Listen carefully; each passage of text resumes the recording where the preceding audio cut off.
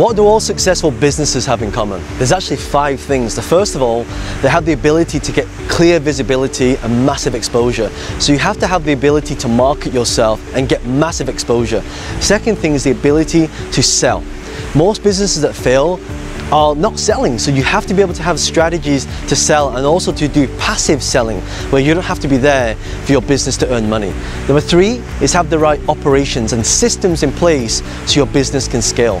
4 is having the right people and the team, and number 5 is having the right finance structure. Most businesses grow to a halt because they don't have finance to grow. So you have to learn how to raise finance and have that grow your business. And if you'd like to learn exactly how to do this, around this video there's going to be a link.